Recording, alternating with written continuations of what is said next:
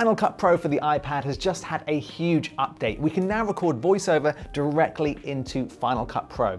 So in this video, I'm going to show you the best settings and the best microphone to use for your iPad. So if you've updated Final Cut Pro, you'll now see this new icon here at the top, which shows a little microphone. So if we click that, this is where you can basically record your voiceover, but there are a few more settings that you need to know about. So first of all, you'll have this meter here and the record button. But if you click the three dots here, this is where you get your additional settings. So you're able to control the input microphone, the input gain.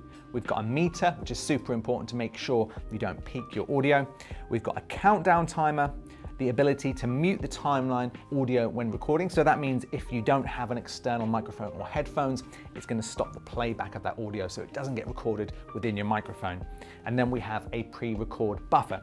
But if you want to record audio using the built-in microphone on your iPad, to be honest, it's not going to be the best. So I recommend that you use this microphone. This is the Studio Series SL600 microphone, and it's by far the best microphone to use with Final Cut Pro for your iPad for three reasons. Number one, this microphone is USB-C, so that means with just one cable, you can plug it into your iPad and it's good to go. Nothing else to install. So all you have to do is tap the microphone icon there, tap the three dots, and then you can see it says input SL600 USB mic. If it doesn't show that as the selected microphone, you can simply tap this here and then change from your iPad microphone to the SL600. Number two, and this is a really important and overlooked one, because the iPad Pro no longer has a headphone output, you can't monitor the audio when you're recording.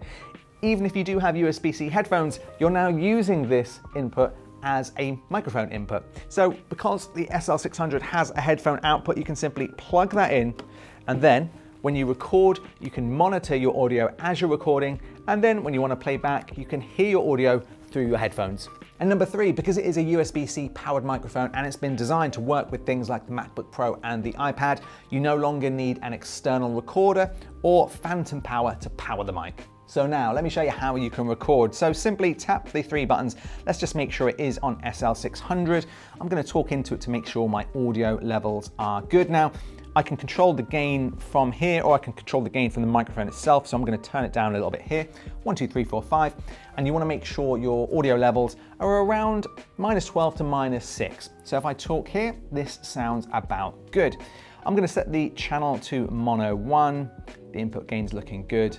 I'm going to have monitor turned on, and then we're good to record. So I can simply tap out of this, hit record, and we're good to go. This is a test with the SL600 microphone from Studio Series with the iPad Pro, and this is how you can record perfect audio into your iPad Pro and Final Cut Pro for the very first time. So now we're done. I'm going to hit stop, play that back, and let's hear how it sounds.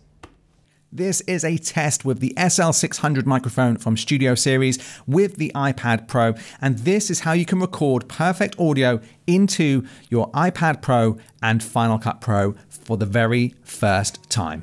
So there we go. How good does that sound? It's so good that we can now record professional voiceover directly into our Final Cut Pro projects on the iPad. Now, I'll make sure to leave a link in the description if you want to check out the SL600 microphone.